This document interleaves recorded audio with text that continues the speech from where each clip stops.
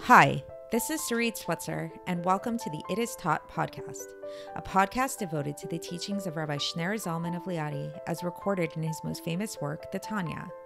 My hope for this show is to make these teachings accessible and relatable to the average person, regardless of prior Jewish education or affiliation.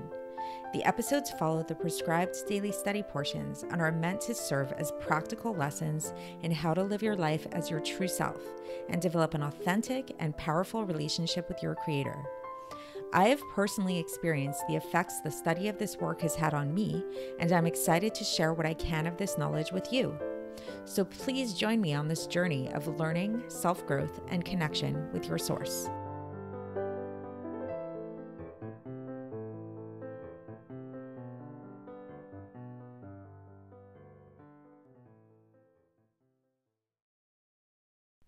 Hi, and welcome to the It Is Taught podcast. This is episode 36 for the 24th of Teves in a leap year.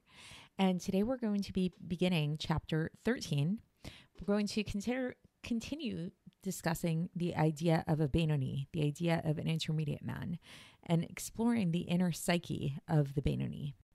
So by way of introduction, I wanted to give you guys a little exercise. I wanted you to think about a time when you might have felt an internal conflict of some type of maybe moral conflict where, you really felt like doing one thing, but you knew the right thing was to do something else. And for each person, this is going to be something different. And these internal conflicts can be very, very powerful. And while it might be easy to say on the outside, obviously just do the right thing. Don't, if you know something's wrong, don't do it. But we all struggle with these internal conflicts that we have.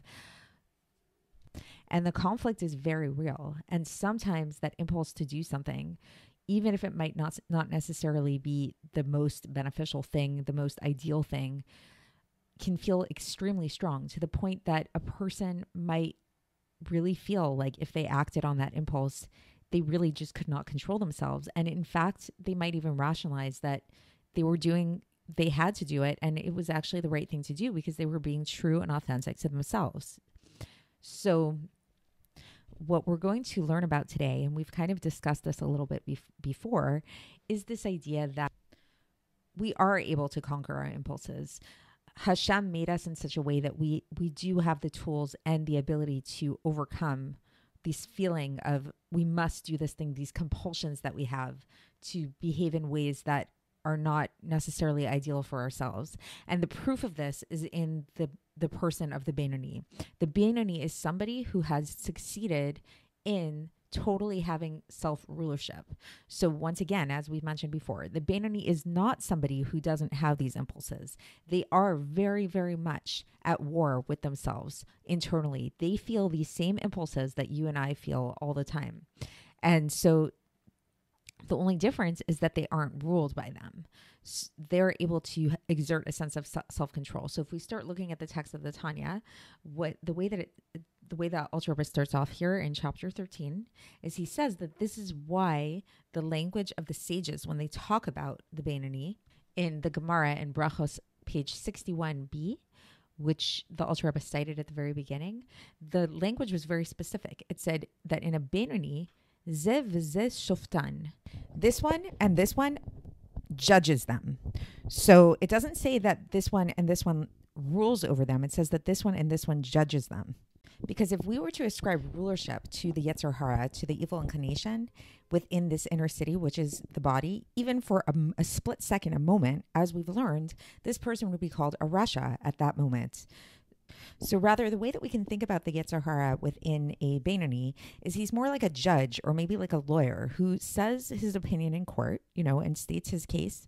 And then yet when the actual decree comes down, when the court, so to speak, comes down and brings its verdict, there's another judge and there's another lawyer who comes, which is, the Yetzer Tov, the godly soul that says their opinion as well.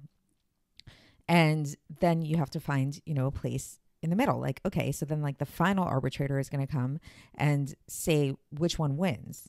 And as we've learned, to just give kind of like a visual for this, the Yetzer Hara, it's speaking from the left ventricle of the heart. That's where it comes from.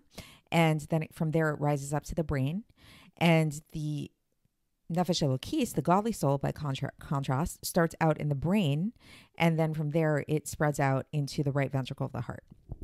And then who is the arbitrator? So now we have these two judges. So who's going to arbitrate these two things? This is going to be God, actually. And what side is God on? What do you think of? God is a little bit biased, and God is biased towards the side of the Exert, the good inclination. And so then God helps him out a little bit. And how does God help him out? With this fact that, as we've mentioned previously, God shines a little bit of light onto the godly soul so that it has a little bit more of an advantage over the folly. So God's not really such a fair judge in this case. God is a little bit biased towards the Yetzer Tov, and he shines this light that illuminates in a way that, as we've discussed previously, that light pushes away darkness. If you spread a little bit of light, it eradicates a lot of darkness, as we've spoken about before. So that's the end of today's Tanya. So just a little bit of a recap again. So we're talking about, in the case of a Beinoni, that a Beinoni, yes, they have within them these two forces, and they're very much alive and well, and they're very much at war and fighting, the Yetzer Tov and the Yetzer Hara.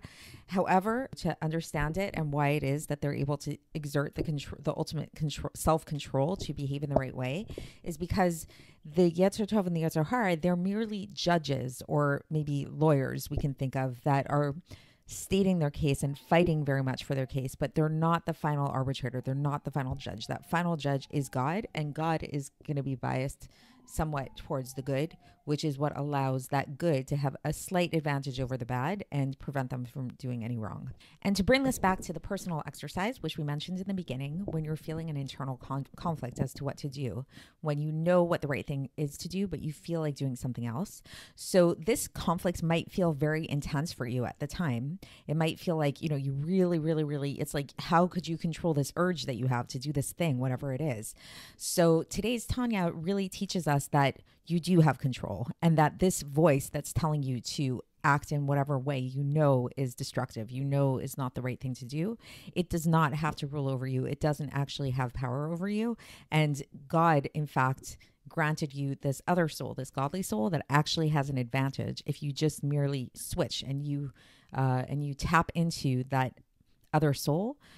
It naturally, it's not even, it's not that the struggle is not real, but once you make that decision, once you decide that I'm going to go with the godly soul side, it will win, and it can win, and you can have self-control. So hopefully that will help you the next time that you encounter this kind of challenge.